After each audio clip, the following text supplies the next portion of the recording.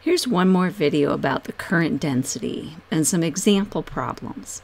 But in this case, we're going to start off with the equation for the current density, which relates the conductivity to the electric field. Now, if we start off with a value for the conductivity, similar to what we saw for seawater in the last one, and a large electric field like we might have seen in our electrostatics chapter, we'd see that we're going to get a fairly decent current density as we work through our equation. And again here, you're going to take the conductivity and multiply it by the electric field in order to find your current density. It's a little harder to see what's happening with the units here in terms of the inverse ohm meters, the voltmeters, which was one of the alternate electric field units, and the amps per meter squared.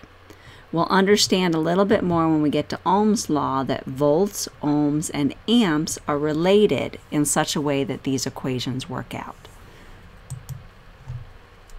Now, as some contrasting examples, when I first introduced the conductivity, we had shown that for air, you have a very, very low conductivity.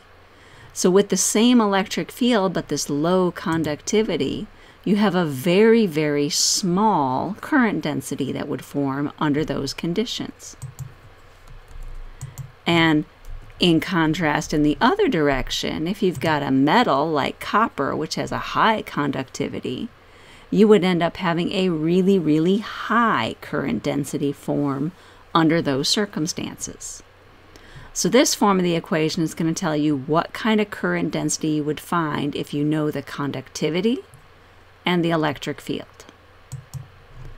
Now obviously the equation could be rearranged, and one way you can rearrange that equation is to solve for the electric field.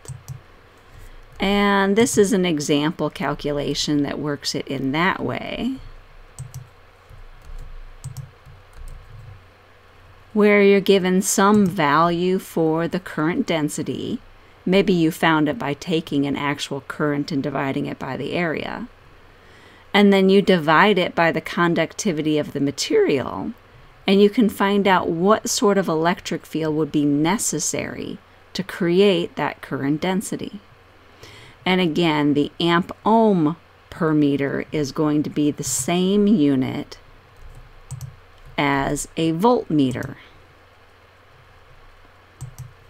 The last way that we can solve this equation would be to use it to find the conductivity. So this would be the case, for example, if you were given a value for the current density and a value for the electric field, and you want to find out what was the conductivity of the material that this whole experiment took place in.